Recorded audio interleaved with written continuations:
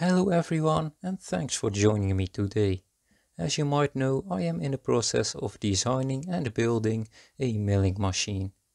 I recently finished the cast XY table that I bought for the project and I am now working on the driveline of the mill.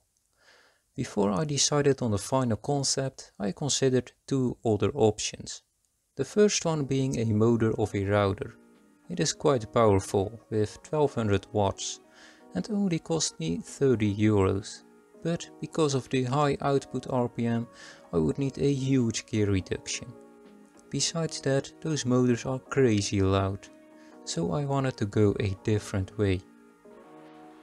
Then I bought a 1100 watts induction motor and started designing a 9-speed gearbox. The motor cost me 80 euros and the gearbox would have cost me around 150 euros to build. I almost finished that design, but just before I started ordering parts, I came across a much better solution.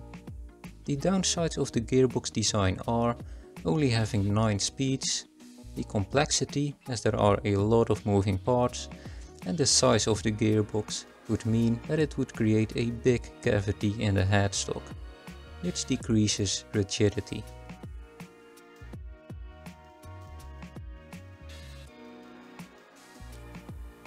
For the final concept, I decided to go with a variable frequency drive or VFD. At first I didn't consider it, as I was thinking that it wouldn't really work on single phase motors, which is correct. But the nice thing about a VFD is that it enables one to run a 3-phase motor on a single phase outlet, because of the built-in inverter. Although you need to make sure that the VFD offers the possibility of having a single phase input. My VFD came with a control box that has a potentiometer to control the speed and a switch to control the output direction of the motor.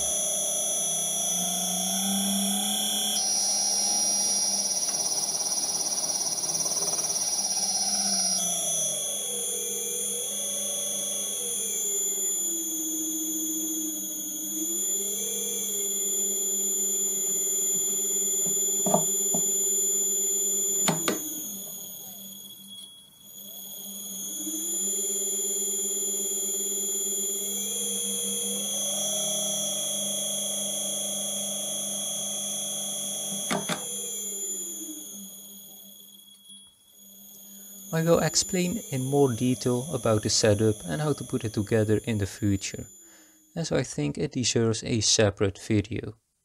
As I am planning to make this mill semi-CNC, I can very easily control the RPM with a microcontroller and implement specific functions like ramping, where the spindle keeps increasing and decreasing speed to decrease the vibrations.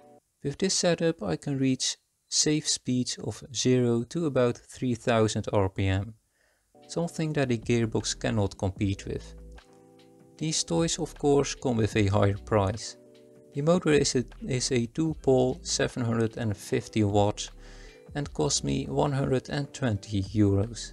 The VFD cost me 180 euros for a total of 300 euros. I am confident that it will be worth it, although it is the biggest expense of this project. That's it for this video. Subscribe if you want to see the follow-up video on the VFD and make sure to stay tuned for the milling machine build. I am looking forward to finishing the design and ordering parts, and I will keep you updated. If you want, you can leave a comment below or consider liking this video. Thanks for watching and have a nice day.